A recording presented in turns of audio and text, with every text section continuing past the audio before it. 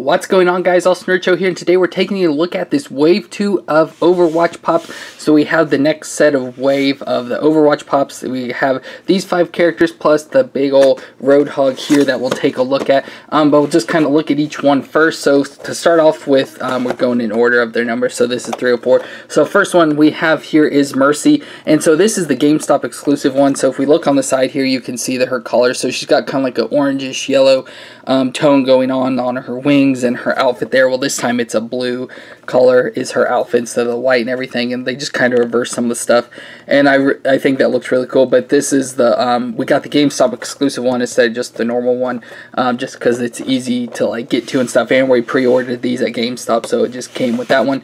Then we have 305 here, Zenyatta there, and of course we're going to open these up and take a look at them more.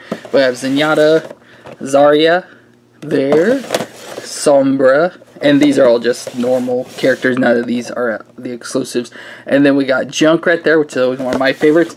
And then, as I mentioned, we have Roadhog here, the big giant one, and he's a 6-inch pop here. So of course we'll go through and look at each one of these and individually and stuff, and then we'll just look at each one moving along as I just went through them there. So let's go ahead and start with Mercy. So first up here, we're starting with the Mercy, and again, this is a GameStop exclusive. Now, I will say with these Overwatch Pops, I don't know all about the characters. I've only played as so many. I've not played as every single character, so there's a few here.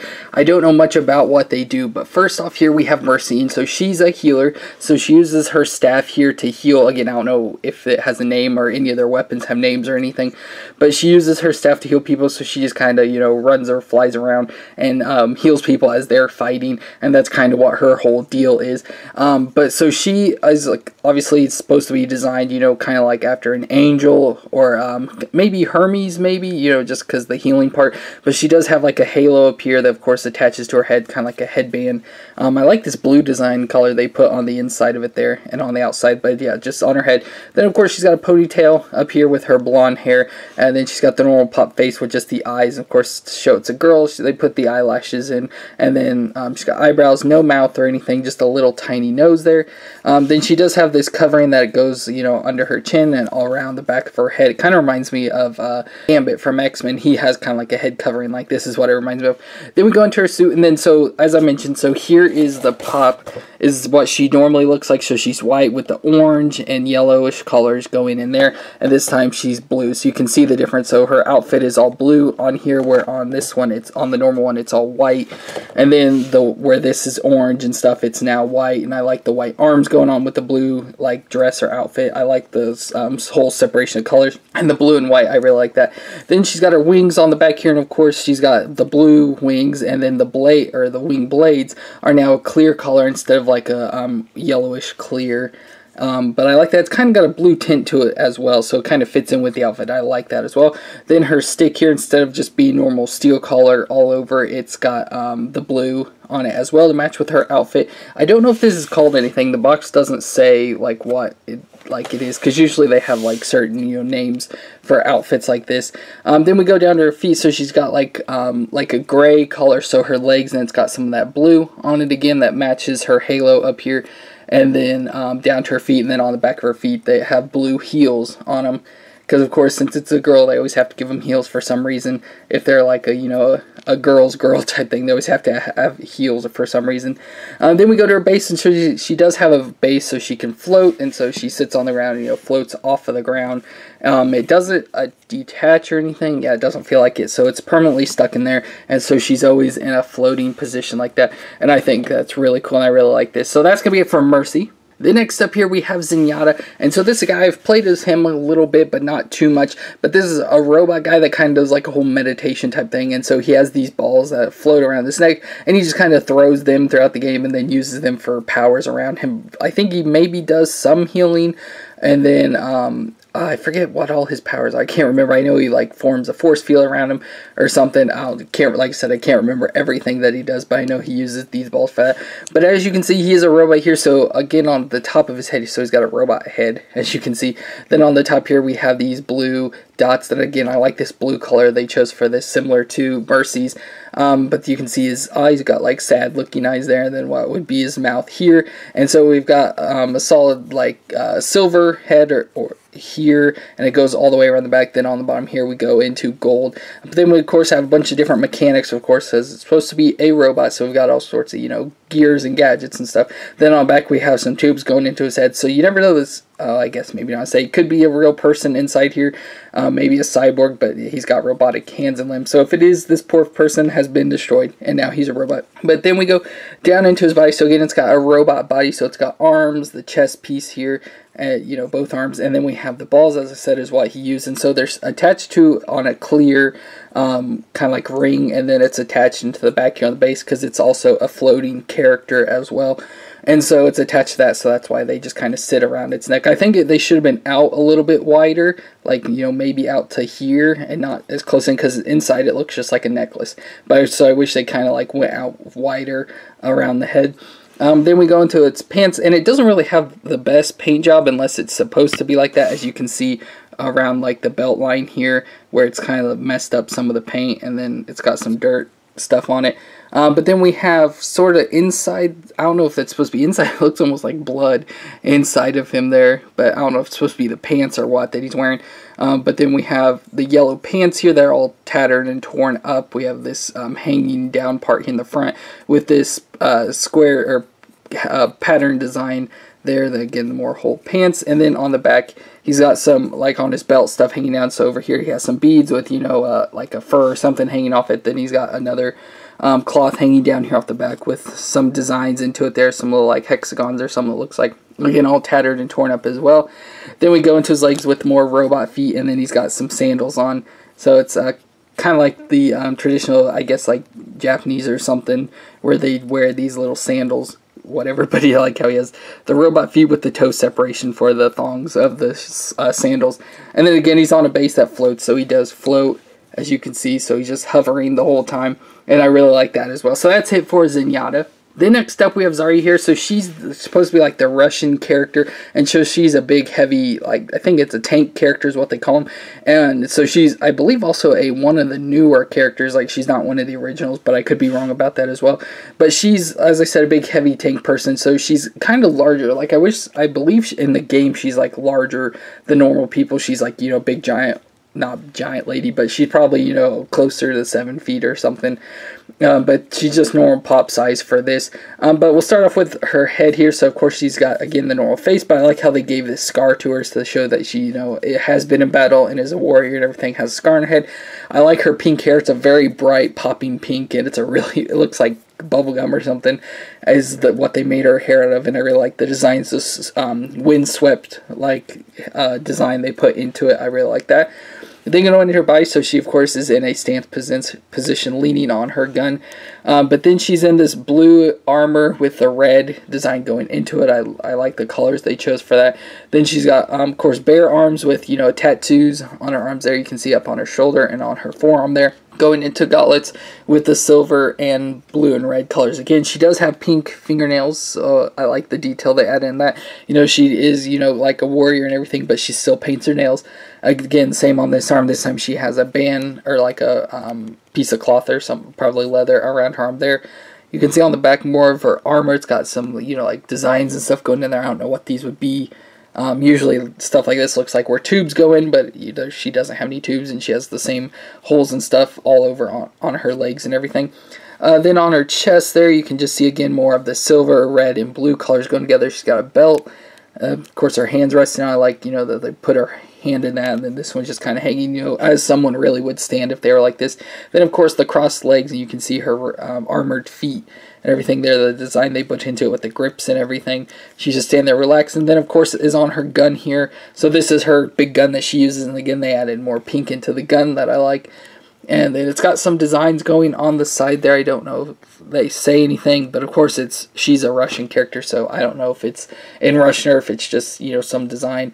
But I really like the gun design that she has here. I don't know, I assume the gun is held like this direction. It's hard to tell. I don't really see unless this is supposed to be like the trigger or the grip and trigger area there. I don't really know. It's hard to see how the gun's supposed to be designed.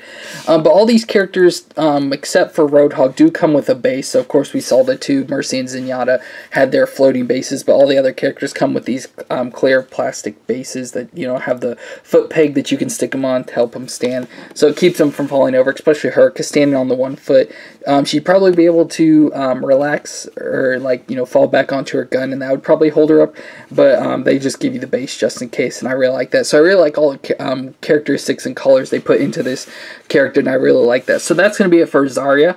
And next up here we have Sombra. So this is a character I don't know a whole lot about. I've not played this character very much, or if at all. So I don't know what her powers are exactly, so I can't really tell you a whole lot about that.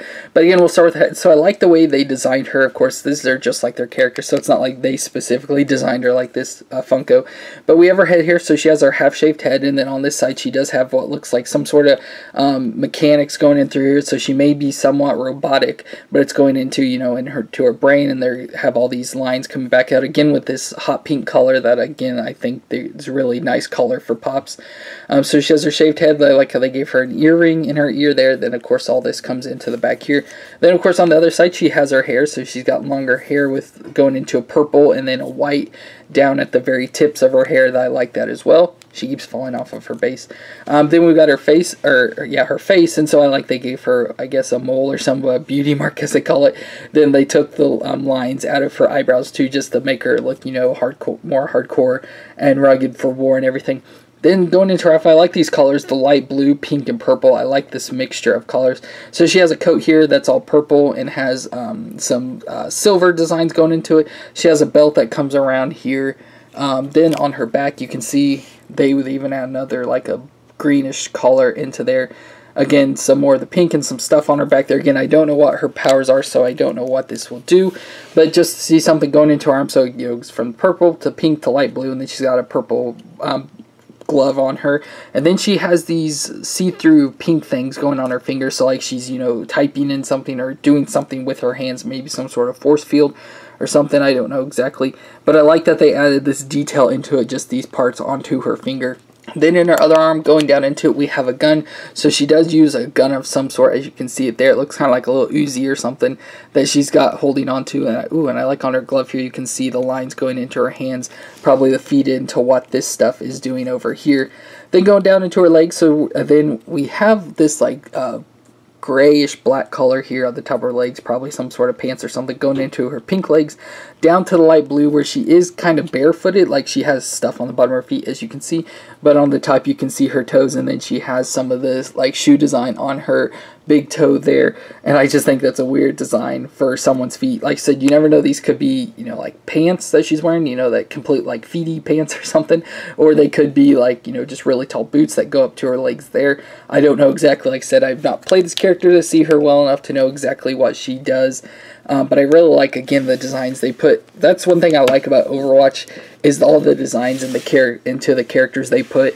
It's just, all the characters really pop and have character to each one of them, even though I don't know exactly what she does. And again, she is on a base here, so, and she doesn't stand very well. I don't know if the like peg's too big, or her the hole in her foot's not big enough, or it's just not deep enough, but she doesn't stand on it very well. Like, I can get her on it and she'll stay like that, but then after a little bit of movement and she falls off of it.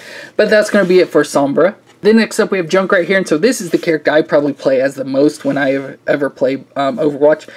So I really like this guy a lot. So we've got his face here, and so you can see he looks like he's probably an old balding man, because he has a lot of bald spots going on up here in his hair, but he does have some longer hair still, you know, blowing in the wind here. He's got big giant bushy eyebrows that can match the blonde color of his hair, and I like how he's got like the burnt tips going around on his hair there. Then you can see that he's all dirty on his face, so from here he's like all this gray color. I don't know if it's paint or if it's just dirt, because, you know, he's kind of like used a lot of bombs and grenades and stuff. If it's just smoke kind of like covering on his face, but I don't know what he's got covered here, unless he has it doesn't look like he has any sort of scarf or anything that he covers his face with. But I really like the different paint design going into him. Then go down into his body here, so you can see he's not wearing any shirt, but he does have this armor pack on, so he's got like a backpack type design with these probably grenades and stuff right in here that he has that he can throw on this shoulder pack. Then he's got a giant wheel on the back that, of course, if he uses his like ultimate power thing, he releases that and you control it and it drives into people and everything. Then you can see on his arms here, he's got a tattoo of skull and like crossbones there. Nothing on that arm. They going into gloves, so he's got more stuff here on his gloves, probably some control stuff, or it could just be design. Going into like navy green gloves there. Things got dark fingernails, so it looks like they're painted black, but they could just be super dirty. Then on this arm going down, we have then like a leather band there going into what looks like a mechanical arm or just a piece of armor. They're going into this orange piece. And then he's got his gun there, of course, that shoots all the grenades and rockets that you can see down into there. Probably, or at least it looks like being held in here is where they, you know, shoot out. And that's what I just like to shoot all of the things and just let them bounce around and try and kill people. Then going into his legs, of course, he's got some pants that are all tore up, some green pants here that match the gloves. He's got a belt on, and then going into his leg here, he's got, you know, patch design showing his pants are all tore up. Then he's got some tall white socks and some loose brown boots there. Then on his other side, he does have a peg leg that I like that. So again, we got pocket here on his pants, more patches, and tore up pants, and then going into a metal leg here, probably a robotic leg, but it could just be a metal peg leg. And it's got some orange here at the kneecap, and then going into the peg down here at the end. So I doubt he can, yeah, he can't stand without the base. And then of course there's a look at the back and the wheel once again, and he does have a base, so it's a different design going into the foot. And it looks like they carved it out a little bit weird, but you can stick him on here, and his peg, if you get it on correctly, kind of floats off of the base, but it holds him up at least, and I think that's really cool. So that's it for Junkrat. And our last character here is the 6-inch pop of Roadhog. So this is really cool. I really like Roadhog a lot, and I think he's a funny looking character. But so we'll take a look at him. So again, we'll start with the head. So we have our gas mask up here. Of course, it looks like it's all been stitched up and designed and everything. Like it's maybe fallen apart. He's just stitched it together, or it could have handmade it or something. He's got like a weird animal looking nose. So I'm curious to see what Roadhog looks like underneath here. But this could just be the mask design, you know, going into it. But I like that. He's got the big giant eye holes. Then we have the like gas mask parts, so the parts where, you know, it takes gas in and cleans it out so you can breathe it with this mask. On his head here, he's got long white hair, of course, that goes into a ponytail in the back with the mask bands going around underneath it. So he's got this ponytail up here. Then we go into, it's hard to see with this lighting, but the pop design about this pop I don't like is that he's got this giant neck peg. I assume it's to keep his head up, you know, above all this stuff going around on his body, to keep it up so his head can move. But I don't like that it's like such a thin peg. I feel like it's, you know, easily going to break off. The head's going to just pop off or something. But then going into his body, so again, he's got no shirt, as you can clearly see there. But he does have like an armor, or like a backpack here with some different patches of stuff, or packs, or whatever you call pockets, I'm trying to say, when they do have patches on it, but pockets here holding some random stuff, who knows. I like how he has like part of a tire here as his shoulder blade, or his shoulder covering with some spikes coming out. This side he doesn't have one.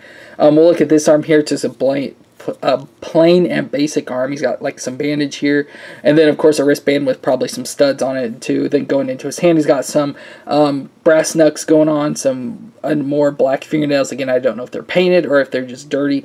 Going into his hook that he uses, that I think is really cool. It's always fun to just throw this and grab on the people and pull them in. But he's got that, I like how there's like nails or something sticking here, so it kind of, you know, grabs onto the person and hooks them in. Then, of course, it's got the chain going back into his thing where he can reel people in and stuff on the back there. Then on this arm again, so we have the tire that we mentioned. Then looks like some piece of just random armor plating he made and put on his arm. Then he's got an elbow pad, looks like an elbow pad, actually, like a second elbow pad with some spikes going on it. Then going into arms, got more padding, like a glove on, of course, with more stuff. These look like screws and stuff. Then some studs here on his arm. It looks like he's maybe got a ring on his finger, again with more dirty nails. And then another one of his clean plugs that help give him fuel, like health. So he takes these and, you know, attaches them on here, and it gives him health, helps re-heal him and everything. Then on his back here we have a gun, so he's got a shotgun. Of course, he likes to throw this, grab on the people, pull them in, and then pulls the shotgun out and shoots them with it. So I like that they put that on his back there, again with the sheath and holster, everything there on his back, so you just pull it out and shoot. Then going into his stomach here, so like he's got a big sticking out belly button. That's funny, you know, I've never seen a fat guy with a belly button like that. But he's got a tattoo, so it says Wild Hog Power, so it's got, you know, a pig face right here in the middle with, of course, the belly button being the pig nose. Then we've got some engines coming off like you'd see on motorcycles or cars and stuff. And then maybe some handlebars here, so it looks kind of like a motorcycle, so it's got 2 handlebars, you know, with brake grips and everything. Then going into his pants, so he's got like a belt buckle here, at least I assume this would be a belt buckle. It says Road Rage there. It's a license plate, so you can tell how big he is by using a license plate as a belt buckle. Then it looks like he does have some sort of underneath clothing here, like these maybe suspender type things, you know, that go up and over his shoulders and connect to the front and the back. Some under there, but then he's just got his pants on. You can see some of his belt there, and of course showing through the front there. I like his skull. There's, I assume that's supposed to be one of his knee pads, and then another knee pad over here. That's pretty much it for the back. Of course, I didn't really show this a lot, but that's his, I forget what they call this, but it's, you know, got the chain. It can like wind up to pull in the chain and to release it and everything. So I really like that, like a reel.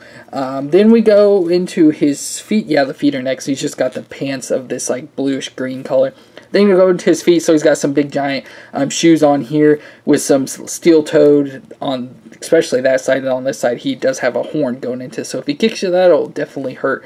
And so that just looks really cool. And again, this is a 6-inch pop, so just to see some size difference between the characters. He's not that much bigger, but it is a size difference there, as it should be, because Roadhog is definitely a bigger character in the game in size and everything. And so that's going to be it for all our Overwatch characters. For this wave 2 of Overwatch Pops, and of course we have all the characters back here from this set that we did. So I hope you enjoyed this review of the Overwatch characters. If you did, let me know in the comments down below. Let me know which of these, 6 characters that you like the most. Let me know which character is your favorite to play as in Overwatch, and don't forget to subscribe to see more videos, and we'll see you next time.